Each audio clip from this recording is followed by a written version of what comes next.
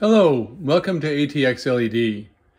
Today we're going to talk about the load center that powers an DC lighting house.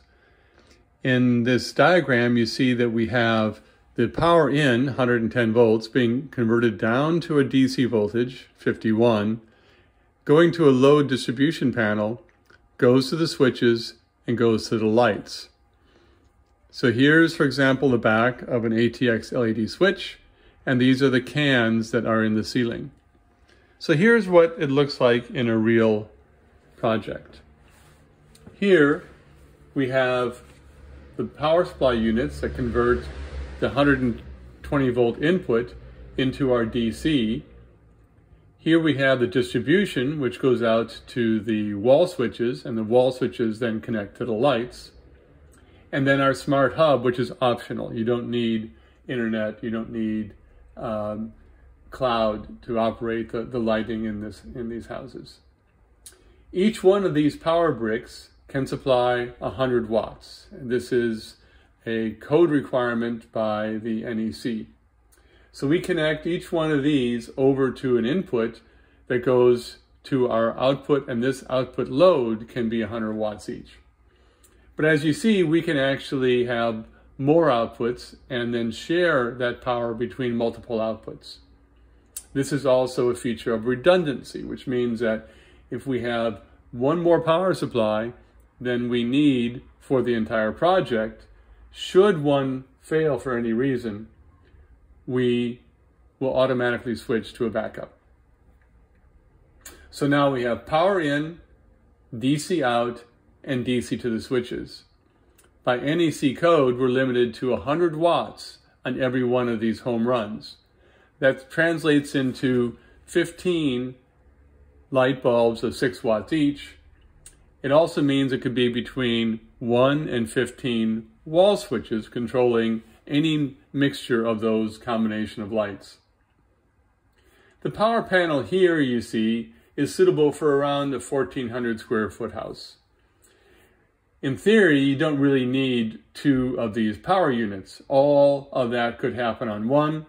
We spread it out in this demo unit just to show a larger system. You can also add additional power units as you perhaps have more lights in the project.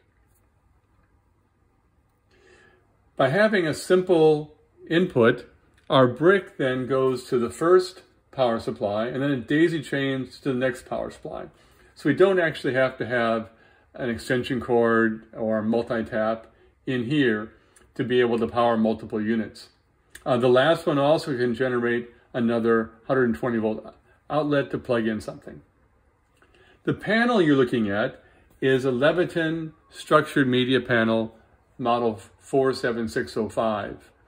These come in different sizes, 14, 21, 28, and 42 inches. And they have a hole pattern, which you see here, and that hole pattern allows us to plug modules into this panel without any screws or anything. So now it becomes really simple to go in and remove the push pins and remove the power supply, should we need to.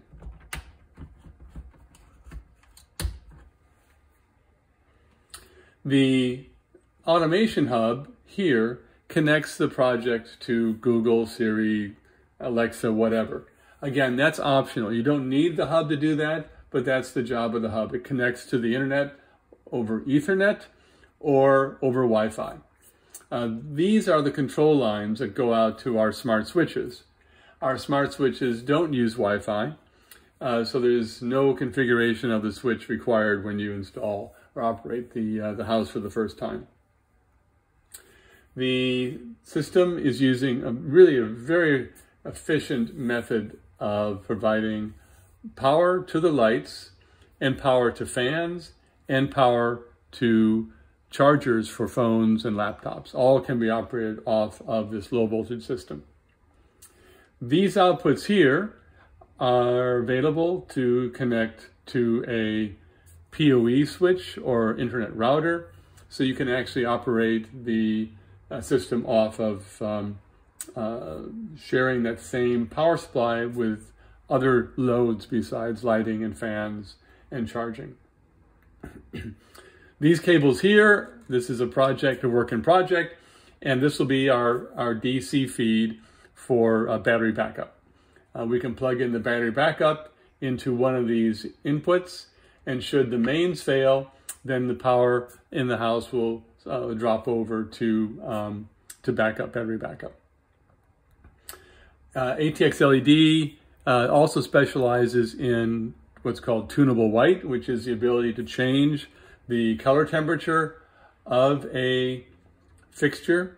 And you can see that here. I'm going to change the color to a warm color and then back to a cool color. And this is done from our wall switch. We don't need any internet or cloud to do that. So that is a demonstration of our load center. It's very modular. It's very easy to install.